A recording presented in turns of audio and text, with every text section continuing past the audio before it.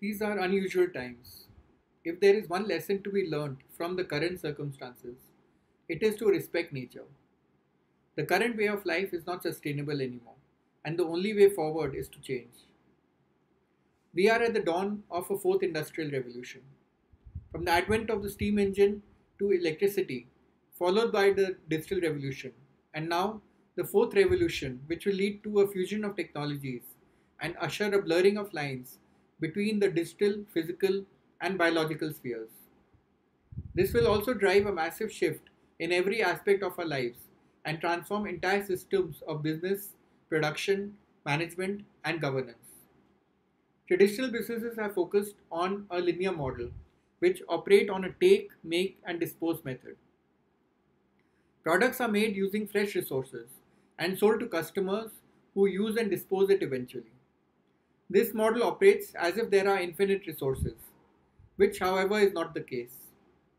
The current linear economy must give way to a circular one.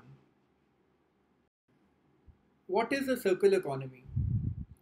A circular economy is an eco-friendly alternative to the linear model, where resources are kept in use for as long as possible through reuse, recycling, and refurbishment.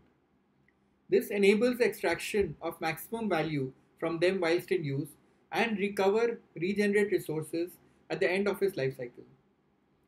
A restorative and regenerative economy has many benefits.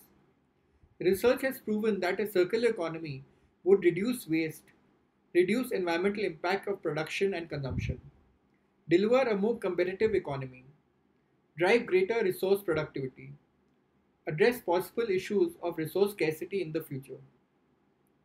Some companies and governments have already started focusing on this. Circular economy is the number one priority of the European Green Deal. The European Union focused on an action plan in 2015 aiming to make supply chains more circular. Apart from environmental benefits, a circular economy yields immense economic benefits and could significantly impact a country's GDP over a period of time.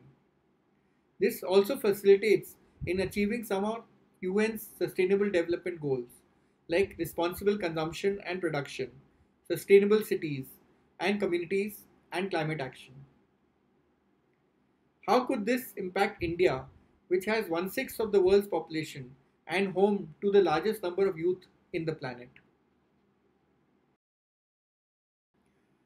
As per a report by Ellen MacArthur Foundation, benefits of a circular economy in India are it could create annual value of over $200 billion by 2030, increasing to over $600 billion by 2050 compared to the current development scenario.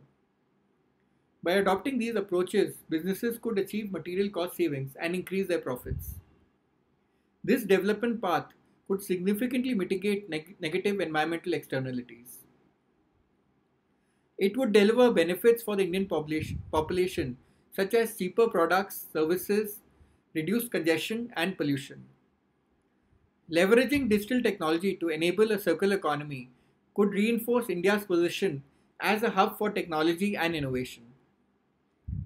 By actively leveraging and reinforcing these opportunities now, India could move directly to a more effective system and avoid getting locked into linear models and infrastructure. High growth markets like India can achieve competitive advantage over mature economies by moving to such an economy. How will a circular economy impact the technology revolution in India? Anyone with a smartphone and internet connection has access to more information than the US president had 20 years ago. Technology is radically transforming education, healthcare, financial services, and utilities. The primary medium through which this technology is accessed by millions is the smartphone, the catalyst for creating change. Re-commerce is reducing e-waste and bridging this digital divide in India between people who have access to technologically advanced devices and those who don't. India is in the midst of a technology and smartphone revolution. There are over 1 billion mobile phone users.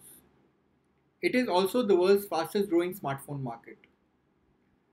145 million smartphones were shipped in India in 2018. The average replacement period for a smartphone is now less than 15 months.